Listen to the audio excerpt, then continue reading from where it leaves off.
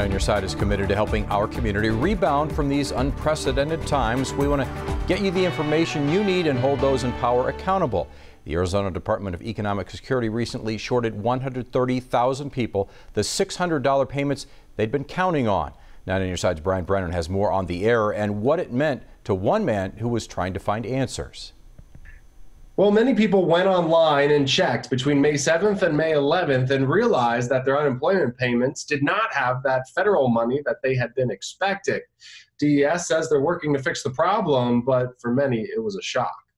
A weekly payment of $600 helped many people on unemployment feel a little more secure in uncertain times. It's tough when you're kind of expecting that money, then it's not there. It's just like someone pulled the rug out from underneath you. Mike McClure says he noticed his federal pandemic unemployment compensation was missing right when he had bills coming due. He tried calling for answers but couldn't get through, so he reached out to 9 on Your Side. If someone could answer at the DES office and say, hey, I know what you're going through, or hey, I don't know what's going on, but we're going to do our best.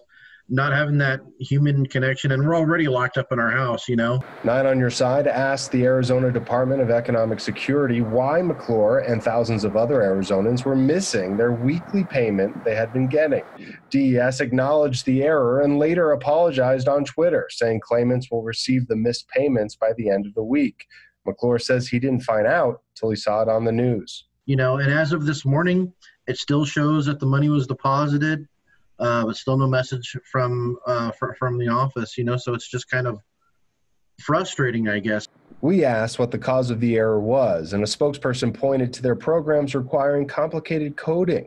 He also said it was not related to the recent launch of the Pandemic Unemployment Assistance Program for those who were previously denied traditional unemployment benefits. To feel like you're not being listened to really does hurt because you have no idea what's going on.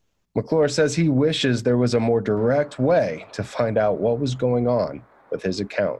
Brian Brennan, KGUN 9 on Your Side. If you have a Rebound Arizona story to share, let us know at kgun9.com/rebound, or you can email us at rebound@kgun9.com.